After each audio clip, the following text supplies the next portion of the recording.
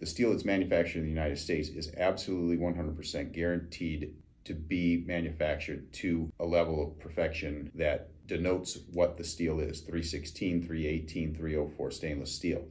When you buy beverage equipment from China, you have no way to know what you're buying.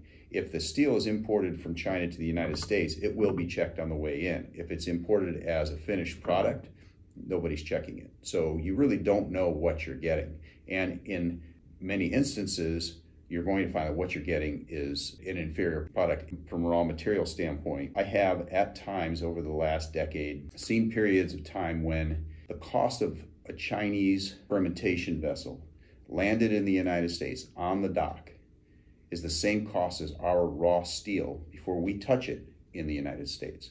You can't possibly tell me that it's the same product. The price for that should be within a few cents globally, but it's not. There have to be corners cut to get to that level, whether they be environmental corners or in the quality of the steel that's being used. Someplace corners are being cut.